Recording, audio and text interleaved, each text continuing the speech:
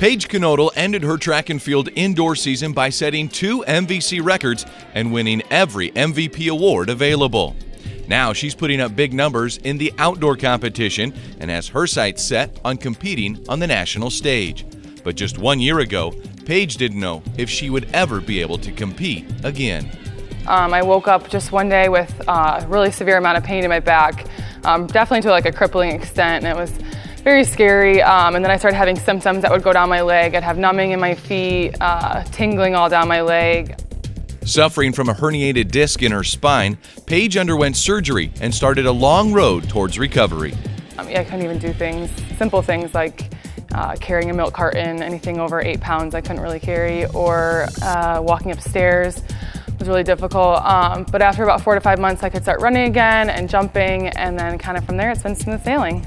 Smooth sailing is right. Since the start of the outdoor season, Paige has been turning in some of the best heptathlon performances in the country. At the Texas Relays, she posted a score of 5,680, which catapulted her to the top of the valley and ranks 6th in the country. This season has definitely exceeded my expectations by far. I just knew that I wanted to finish out my career. I never really expected to be back to being the athlete I was, or even better, that I've become this season, so it's been very exciting. Paige definitely fits the mold of a multi-event athlete. She knows how to work really hard. She's very coachable, and she has the ability to just forget bad events and move on to the next event. Plus the fact that she's just a phenomenal athlete, and she has everything you need to be a national caliber heptathlete. Paige brings more to the table than just her record-setting numbers. She's a role model for every one of her teammates.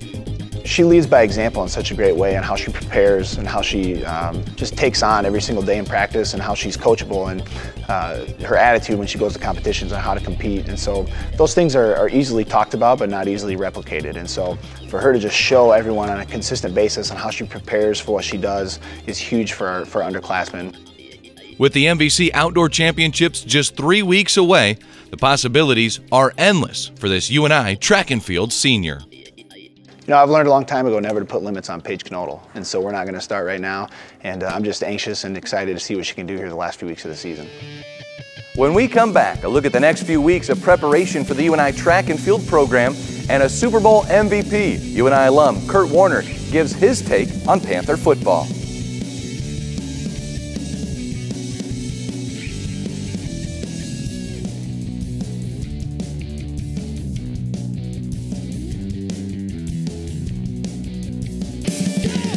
Stay tuned for more Panther Sports Talk.